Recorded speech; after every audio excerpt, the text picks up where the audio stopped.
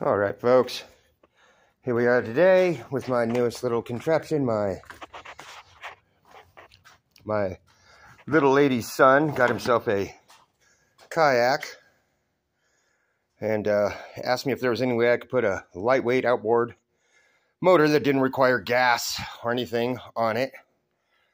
So after a little thinking and poking around the garage, I came across an old weed whacker and an old impact driver I didn't need. We took the fishing pole holder that was mounted and we threw a backing plate up underneath it, mounted it to the back of the boat. Here's a little kayak, and took a piece of sheet metal, made me a propeller. Had to heat it up, get the bends in it, get the angles, and attached it to the old weed whacker part. Then I took the DeWalt motor and I cut it from the handle, packed it in a watertight little container, which was a 1 liter soda bottle that I had cut in half. It slid over the top and the back, and all I needed was a large square drive bit that would fit in the shaft, in the drive shaft cable of the weed whacker.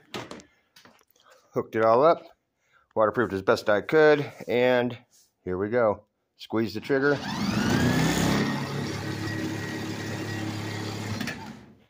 Now for steering, this pops up just like so, and we're going to hook a little handle to it so that he can steer the boat when he wants to, and when he's done for the day, we just take this, turn it,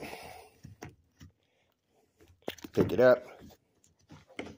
Once that's done, and voila, comes up, whole thing, and pick it up like so.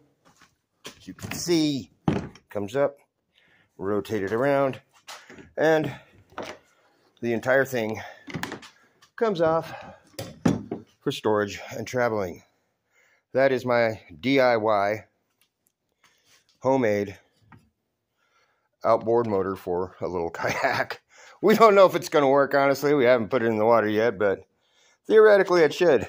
He should be able to control it from the front, swap out the battery quite easily, recharge it, and it'll be good to go.